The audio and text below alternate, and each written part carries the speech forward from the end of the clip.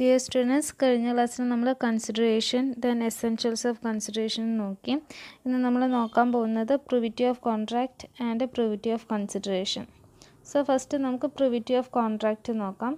Privity of contract means stranger to contract. നമുക്കറിയാം ഒരു contract form ചെയ്യുന്ന സമയത്ത് അതിൽ 2 പാർട്ടീസ് ഉണ്ടായിരിക്കും, പ്രൊമിസറും പ്രൊമിസിയും. ദീസ് 2 പാർട്ടീസിനാണ് ആ കോൺട്രാക്റ്റിൽ എന്തുണ്ടാവുക, റൈറ്റ്സ് ഉണ്ടാവുക. എനി അതർ പേഴ്സണും റൈറ്റ്സ് ഉണ്ടാവില്ല. സോ ഈവൻ ദോ ആ കോൺട്രാക്റ്റ് ഫോം ചെയ്തിരിക്കുന്നത് തേർഡ് പേഴ്സൺ ആണെങ്കിൽ പോലും ആ തേർഡ് പേഴ്സൺ എന്തുണ്ടാവില്ല, കോൺട്രാക്റ്റിൽ റൈറ്റ്സോ അല്ലെങ്കിൽ കോൺട്രാക്റ്റ് എൻഫോഴ്സ് ചെയ്യാനോ പറ്റില്ല. സോ ഈ തേർഡ് പേഴ്സണെയാണ് നമ്മൾ എന്ത് പറയുക, സ്ട്രേഞ്ചർ ടു കോൺട്രാക്റ്റ് എന്ന് പറയുന്നത്. അതായത് കോൺട്രാക്റ്റിംഗ് പാർട്ടീസ് അല്ലാത്ത പുറമേ ഉള്ള ആൾക്കാരിനെയാണ് നമ്മൾ എന്ത് പറയുക, സ്ട്രേഞ്ചർ ടു കോൺട്രാക്റ്റ് എന്ന് പറയുന്നത്. സോ സ്ട്രേഞ്ചർ ടു കോൺട്രാക്റ്റിന് എന്ത് ചെയ്യാൻ പറ്റില്ല, കോൺട്രാക്റ്റ് എൻഫോഴ്സ് ചെയ്യാനോ കോൺട്രാക്റ്റിംഗ് പാർട്ടീസിന് എഗെയിൻസ്റ്റ് ആയിട്ട് സ്യൂ ചെയ്യാനോ പറ്റില്ല. അതായത് ഈ കോൺട്രാക്റ്റിംഗ് പാർട്ടീസിൽ ഏതെങ്കിലും ഒരു പേഴ്സൺ കോൺട്രാക്റ്റിൽ പറഞ്ഞിരിക്കുന്ന ഡ്യൂട്ടി പെർഫോം ചെയ്തിട്ടില്ല എങ്കിൽ തേർഡ് പേഴ്സണ് ആ പേഴ്സൺ എഗെയിൻസ്റ്റ് ആയിട്ട് ഒരു കേസ് ഫയൽ ചെയ്യാൻ പറ്റില്ല. അതാണ് പ്രിവിറ്റി ഓഫ് കോൺട്രാക്റ്റ് എന്ന് പറയുന്നത്. സോ നമുക്കിനി പ്രിവിറ്റി ഓഫ് കൺസിഡറേഷൻ നോക്കാം. നമുക്കറിയാം കൺസിഡറേഷൻ്റെ essential റൂളാണ് consideration may move from the പ്രൊമിസി or any other person. അതായത് കൺസിഡറേഷൻ പ്രൊമിസിക്കും കൊടുക്കാം അല്ലെങ്കിൽ എനി അതർ പേഴ്സണും എന്ത് ചെയ്യാം, കൺസിഡറേഷൻ പ്രൊവൈഡ് ചെയ്യാൻ പറ്റും. അങ്ങനെ തേർഡ് പേഴ്സൺ ആണ് പ്രൊമിസർക്ക് കൺസിഡറേഷൻ കൊടുക്കുന്നത് എങ്കിൽ പ്രൊമിസി become stranger to consideration. പ്രൊമിസി stranger ആകും. ഇതാണ് പ്രിവിറ്റി ഓഫ് കൺസിഡറേഷൻ എന്ന് പറയുന്നത്.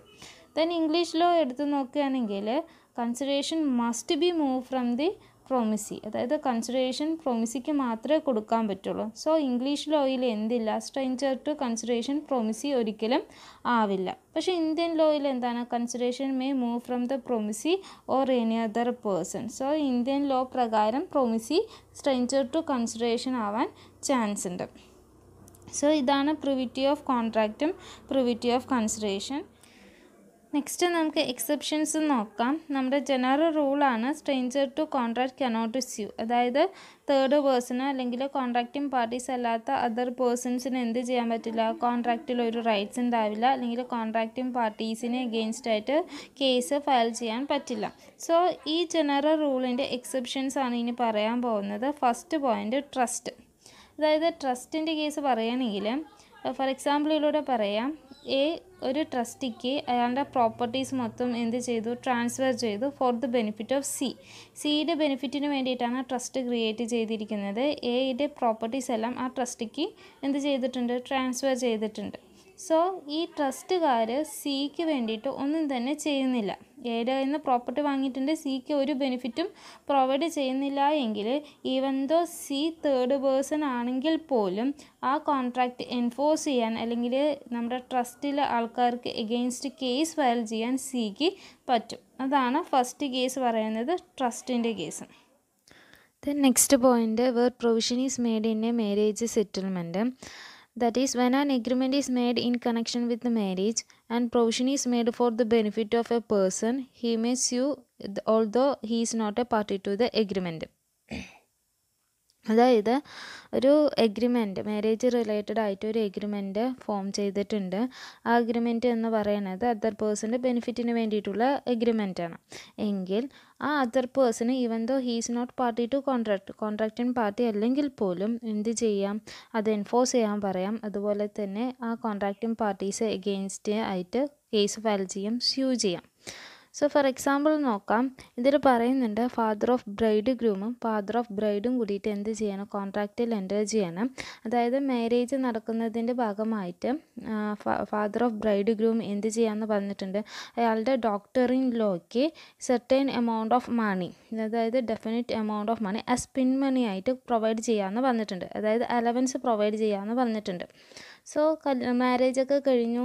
ദെൻ ആഫ്റ്റർ ബ്രൈഡ് ഗ്രൂമിൻ്റെ ഫാദർ എന്ത് ചെയ്യുന്നില്ല, അലവൻസ് പ്രൊവൈഡ് ചെയ്യുന്നില്ല. അങ്ങനെയുള്ള സമയത്ത് എന്ത് ചെയ്യാം, doctor in ലോയ്ക്ക് father of bride ഗ്രൂമിന് against ആയിട്ട് കേസ് ഫയൽ ചെയ്യാം.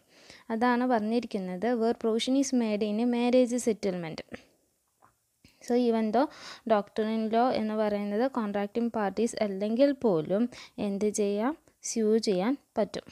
ഇനി അടുത്ത പോയിന്റ് നോക്കാം, where provision is made in A partition or family arrangement for maintenance or marriage expenses of female members. അതായത് ഒരു ഫാമിലി പാർട്ടീഷൻ ചെയ്യുന്ന സമയത്ത് അല്ലെങ്കിൽ ഫീമെയിൽ മെമ്പേഴ്സിൻ്റെ മെയിൻ്റനൻസ് അല്ലെങ്കിൽ ഫീമെയിൽ മെമ്പേഴ്സിൻ്റെ മാരേജ് എക്സ്പെൻസസ് റിലേറ്റഡ് ആയിട്ട് എഗ്രിമെൻറ്റ് ഫോം ചെയ്യുകയാണെങ്കിലും female members even though third person ആണെങ്കിൽ പോലും അവർക്ക് എന്തുണ്ട് ആ കോൺട്രാക്റ്റിൽ എൻഫോഴ്സ് ചെയ്യാൻ പറ്റും, അല്ലെങ്കിൽ കോൺട്രാക്റ്റിംഗ് പാർട്ടീസിന് എഗെയിൻസ്റ്റ് ആയിട്ട് സ്യൂ ചെയ്യാൻ പറ്റും. അപ്പോൾ ഫോർ എക്സാമ്പിൾ നോക്കാം, ഒരു ഹിന്ദു അൺഡിവൈഡഡ് ഫാമിലിയാണ്. 2 ബ്രദേഴ്സ് എഗ്രി ചെയ്തിട്ടുണ്ട്, അവർ ജോയിൻ്റ്ലി അവൻ്റെ മദറിന് സർട്ടൻ സം ഓഫ് മണി കൊടുക്കാമെന്ന് പറഞ്ഞിട്ടുണ്ട്. സോ പാർട്ടീഷനൊക്കെ കഴിഞ്ഞു, പിന്നീട് ബ്രദേഴ്സ് അത് റിഫ്യൂസ് ചെയ്യാണ്, പേ ചെയ്യുന്നില്ല എന്ന് പറയുകയാണെങ്കിൽ ഏജ്ഡ് മദേഴ്സിന് എന്ത് ചെയ്യാം? ഏജ്ഡ് മദറിന് എന്ത് ചെയ്യാം? ആ ബ്രദേഴ്സിന് എഗെയിൻസ്റ്റ് ആയിട്ട് കേസ് ഫയൽ ചെയ്യാം, സ്യൂ ചെയ്യാം. Then next acknowledgement or estoppel.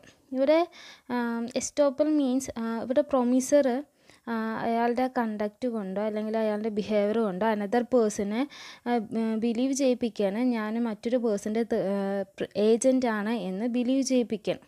So ഇത് വിശ്വസിച്ചിട്ട് തേർഡ് പേഴ്സൺ എന്ത് ചെയ്തു, അല്ലെങ്കിൽ അനദർ പേഴ്സൺ എന്ത് ചെയ്തു, ഏജൻറ്റിൻ്റെ കയ്യിൽ ഒരു കാര്യം ചെയ്യാൻ ഏൽപ്പിച്ചു. അതായത് ഏജൻ്റാണ് എന്നുള്ള നിലയ്ക്കാണ് എന്ത് ചെയ്യുന്നത്, ഒരു സർട്ടൻ സം ഓഫ് മണി പ്രിൻസിപ്പളിന് കൊടുക്കാൻ വേണ്ടിയിട്ട് എന്ത് ചെയ്തു, പറഞ്ഞയച്ചു.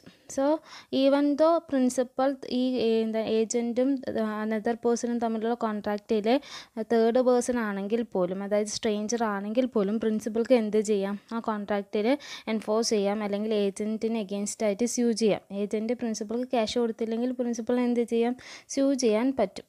ഇതാണ് അക്നോളജ്മെൻറ്റ് ഓർ എസ്റ്റോപ്പൽ. കാരണം എന്താണ്, നേരത്തെ ഈ പ്രൊമിസർ ആക്ട് ചെയ്തതാണ് as an agent of principal, principal ഏജൻ്റാണ് എന്നുള്ള രീതിക്ക് എന്ത് ചെയ്തു, അയാൾ എന്തോ ഒരു കാര്യം ചെയ്തു, അല്ലെങ്കിൽ അയാളുടെ ആക്ഷൻ എന്ന് പറയുന്നത് അതേ രീതിയിലായിരുന്നു. അതൊരിക്കലും അയാൾക്ക് എന്ത് ചെയ്യാൻ പറ്റില്ല, ഡെനി ചെയ്യാൻ പറ്റില്ല, ഞാൻ ചെയ്തിട്ടില്ല എന്ന് അയാൾക്ക് പറയാൻ പറ്റില്ല. അതിനെയാണ് നമ്മൾ എന്ത് പറയുക, എസ്റ്റോപ്പൽ എന്ന് പറയുന്നത്. ഇവിടെ എക്സാമ്പിൾ കൊടുത്തിട്ടുണ്ട്. T receive some money from A to be paid over to X. അതായത് ടി എൻ്റെ മുന്നിൽ എന്ത് ചെയ്തിട്ടുണ്ട്, എക്സിൻ്റെ ഏജൻ്റാണ് എന്നുള്ള രീതിക്ക് ആക്ഷൻ അല്ലെങ്കിൽ എന്തെങ്കിലും ചെയ്തു. അപ്പോൾ എ എന്ന് വിചാരിച്ചു എക്സിൻ്റെ ഏജൻ്റാണ് ടി എന്ന് വിചാരിച്ചു സം ഓഫ് മണി എക്സിന് കൊടുക്കാൻ വേണ്ടി ടീൻ്റെ കയ്യിൽ കൊടുത്തയച്ചു.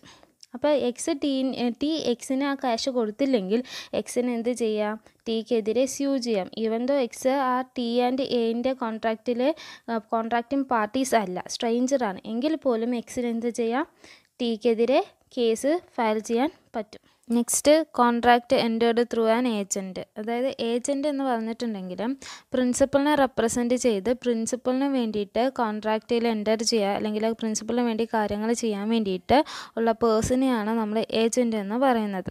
സോ ഏജൻറ്റ് എൻറ്റർ ചെയ്ത കോൺട്രാക്റ്റിൽ ഈവൻ പ്രിൻസിപ്പൽ തേർഡ് പേഴ്സൺ ആണെങ്കിൽ പോലും പ്രിൻസിപ്പളിന് ആ കോൺട്രാക്റ്റ് എൻഫോഴ്സ് ചെയ്യാൻ പറ്റും.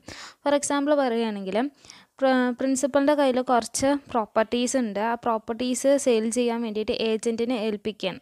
സോ ഏജൻറ്റ് ആയിട്ട് ഒരു അനദർ പേഴ്സണായിട്ട് എന്ത് ചെയ്തു, കോൺട്രാക്റ്റ് എൻറ്റർ ചെയ്തു, സെയിൽ എഗ്രിമെൻറ്റ് ക്രിയേറ്റ് ചെയ്തു. പക്ഷേ അതർ പേഴ്സൺ എന്ത് ചെയ്തില്ല, പ്രോപ്പർട്ടി വാങ്ങി ക്യാഷ് അക്യുറേറ്റ് ആയിട്ട് തന്നില്ല. അങ്ങനെയാണെങ്കിൽ ഇവിടെ പ്രിൻസിപ്പൽസ് എന്തുണ്ട്, പ്രിൻസിപ്പലിന് റൈറ്റ്സ് ഉണ്ട്, പ്രിൻസിപ്പൾക്ക് എന്ത് ചെയ്യാം, ആ തേർഡ് പേഴ്സൺ എഗെയിൻസ്റ്റ് ആയിട്ട് കേസ് ഫയൽ ചെയ്യാൻ പറ്റും.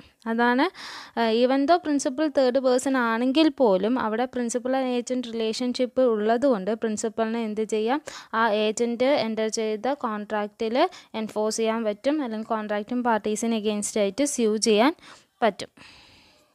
Then an അസൈനി can also sue on the basis of assignment. അപ്പോൾ എന്താണ് assignment? Assignment is A process wear by right to enforce A contract is vested in some other person other than original creditor without the consent of original debtor. For example പറയാൻ നിങ്ങൾ bill of exchange ഒക്കെ പഠിച്ചിട്ടുണ്ടാകും. ഈ bill of exchange എന്താണ്, credit sale ചെയ്യുന്ന സമയത്ത് നമ്മൾ bill of exchange issue ചെയ്യും. So bill of exchange ആരാണോ ഹോൾഡ് ചെയ്യുന്നത് അയാൾക്ക് ഡെപ്റ്റർ എന്ത് ചെയ്യണം, ക്യാഷ് കൊടുക്കണം. നമ്മൾ എൻഡോഴ്സ്മെൻറ്റ് പഠിച്ചിട്ടുണ്ട്, അതായത് നെഗോഷ്യബിൾ ഇൻസ്ട്രുമെൻ്റ് ആക്ട് പഠിച്ചിട്ടുണ്ട്. ഈ ബിൽ ഓഫ് എക്സ്ചേഞ്ച് എന്ത് ചെയ്യാം, എന്ത് ചെയ്യും, എൻഡോസ് ചെയ്യാം, അതർ പേഴ്സണെ എൻഡോസ് ചെയ്യാം. അങ്ങനെ ക്രെഡിറ്റർ അതർ പേഴ്സണെ എൻഡോസ് ചെയ്തിട്ടുണ്ടെങ്കിൽ പിന്നീട് ആ ബിൽ ഓഫ് എക്സ്ചേഞ്ച് അതിൻ്റെ കയ്യിലായിരിക്കും, ആ അതർ പേഴ്സൻ്റെ കയ്യിലായിരിക്കും. അപ്പോൾ ഡെപ്റ്റർ ആർക്കാണ് പേ ചെയ്യേണ്ടി വരിക, അതർ പേഴ്സണാണ് പേ ചെയ്യേണ്ടി വരിക, ക്രെഡിറ്റർക്ക് പേ ചെയ്യേണ്ടി വരില്ല. സോ ഈവൻ ദോ ഈ ക്രെഡിറ്ററും ഡെപ്റ്ററും തമ്മിലുള്ള കോൺട്രാക്റ്റിൽ അതർ പേഴ്സൺ സ്ട്രേഞ്ചർ ആണെങ്കിൽ പോലും ഇവിടെ അതർ പേഴ്സൺ എന്തുണ്ട്, കോൺട്രാക്റ്റ് എൻഫോഴ്സ് ചെയ്യാനുള്ള റൈറ്റ്സ് ഉണ്ട്, അല്ലെങ്കിൽ കോൺട്രാക്റ്റും പാർട്ടീസ് എഗെയിൻസ്റ്റ് ആയിട്ട് സ്യൂ ചെയ്യാനുള്ള റൈറ്റ്സ് ഉണ്ട്.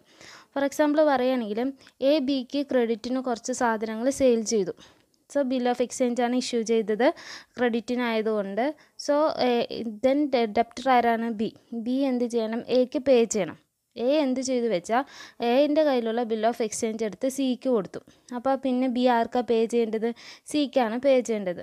പിന്നീട് ബി പേ ചെയ്തില്ലെങ്കിൽ സിക്ക് എന്ത് ചെയ്യാം, ബിക്കെതിരെ കേസ് ഫയൽ ചെയ്യാൻ അല്ലെങ്കിൽ കേസ് സ്യൂ ചെയ്യാൻ റൈറ്റ്സ് ഉണ്ട്. ഇതാണ് an അസൈനി can also sue on the basis of assignment. അപ്പോൾ നമ്മൾ നോക്കിയിരുന്നത് exemption to the rule that is stranger to contract cannot sue. അതായത് നമുക്കറിയാം സ്ട്രേഞ്ചർ ടു കോൺട്രാക്റ്റിൽ യാതൊരു കോൺട്രാക്റ്റിൽ റൈറ്റ്സ് ഉണ്ടാവില്ല. പക്ഷേ സെർട്ടൻ എക്സംഷൻസ് ഉണ്ട്. അവിടെ സ്ട്രേഞ്ചർ ടു കോൺട്രാക്റ്റും എന്ത് ചെയ്യാം, സ്യൂ ചെയ്യാൻ പറ്റുന്ന കേസസ്. അതാണ് നമ്മൾ പറഞ്ഞത്. First trust, then where provision is made in A marriage settlement, then where provision is made in A partition or family arrangement four maintenance or marriage expenses of female members, then acknowledgement or estoppel, then contract entered through an agent. An assignee can also sue on the basis of assignment. Then next നോക്കാം contract without consideration. നമുക്കറിയാം നമ്മുടെ കോൺട്രാക്റ്റിൻ്റെ ഒരു one of the essential element ആണ് consideration. So consideration ഇല്ലെങ്കിൽ contract ഇല്ല, അതാണ് general rule. അതായത് no consideration no contract. അപ്പോൾ ഒരു കൺസിഡറേഷൻ ഇല്ലാത്തൊരു കോൺട്രാക്റ്റ് എന്ന് പറയുന്നത് വോയിഡാണ്. അതിനെ നമുക്ക് നേക്കഡ് പ്രോമിസ് അല്ലെങ്കിൽ ന്യൂഡം പാക്റ്റം എന്നൊക്കെ പറയാം. പക്ഷേ ചില കേസിൽ ഈവൻ ദോ കൺസിഡറേഷൻ ഇല്ലെങ്കിലും കോൺട്രാക്റ്റ് വാലിഡ് ആകുന്ന കേസുകളുണ്ട്. അതാണ് എക്സെപ്ഷൻസ്. ആ എക്സെപ്ഷൻസ് ഏതൊക്കെയാണെന്ന് നമുക്ക് നോക്കാം. First one, promise made on account of natural love and affection. ഇതിൻ്റെ ഞാൻ എക്സാമ്പിളോടെ പറയാം. അതായത് അച്ഛൻ്റെ ഇതുവരെയുള്ള സ്വത്തുക്കളൊക്കെ മകൻ്റെ പേരിൽ എഴുതി വെക്കുന്നത് ഈ ഒരു കേസിൻ്റെ അണ്ടറിൽ വരുന്നതാണ്. പക്ഷേ അങ്ങനെ എഴുതി വെച്ചിട്ടുണ്ടെങ്കിൽ അത് വാലിഡാണോ, വാലിഡാണ്. പക്ഷേ സർട്ടൻ കണ്ടീഷൻസ് ഉണ്ട്. അത് കണ്ടീഷൻസാണ്. First one, it must be expressed in writing. എഴുതി തന്നെ ആയിരിക്കണം എന്ത് ചെയ്യേണ്ടത്, കൊടുത്തിരിക്കേണ്ടത്. ദെൻ നെക്സ്റ്റ് എന്താണ്, അത് രജിസ്റ്റർ ചെയ്തിരിക്കണം. പിന്നെന്താ പറഞ്ഞിരിക്കുന്നത്, it is made on account of natural love and affection. അതായത് ലവ് ആൻഡ് അഫെക്ഷൻ റീസൺ കൊണ്ടാണ് നമ്മൾ എന്ത് ചെയ്യേണ്ടത്, കൊടുത്തിരിക്കേണ്ടത്. പിന്നെന്താ പറഞ്ഞിരിക്കുന്നത്, between parties standing in A near relation to each other. രണ്ട് പാർട്ടീസ് തമ്മിൽ നിയർ റിലേഷൻ ഉണ്ടായിരിക്കണം. എങ്കിൽ മാത്രമേ ആ കോൺട്രാക്റ്റ് എന്താകുള്ളൂ, എൻഫോഴ്സ് ചെയ്യാൻ പറ്റുള്ളൂ. കൺസിഡറേഷൻ ഇല്ലെങ്കിൽ പോലും അത് എൻഫോഴ്സ് ചെയ്യാൻ പറ്റണമെങ്കിൽ ഇത്രയും കണ്ടീഷൻസ് ഫുൾഫിൽ ചെയ്തിരിക്കണം. അതാണ് promise made on account of natural love and affection എന്ന് പറയുന്നത്. റൈറ്റിങ്ങിൽ എക്സ്പ്രസ് ചെയ്തിരിക്കണം, അതുമാതിരി തന്നെ രജിസ്റ്റർ ചെയ്തിരിക്കണം, നാച്ചുറൽ ലവ് ആൻഡ് അഫെക്ഷൻ ഉണ്ടായിരിക്കണം, നിയർ റിലേഷൻ ഉണ്ടായിരിക്കണം. Then next, promise to compensate four voluntary services. അതായത് ഒരു പേഴ്സൺ പ്രൊമിസർ റിക്വസ്റ്റ് ചെയ്തിട്ടൊന്നല്ല, എന്ത് ചെയ്യും, വോളണ്ടറി സർവീസസ് പ്രൊവൈഡ് ചെയ്തു.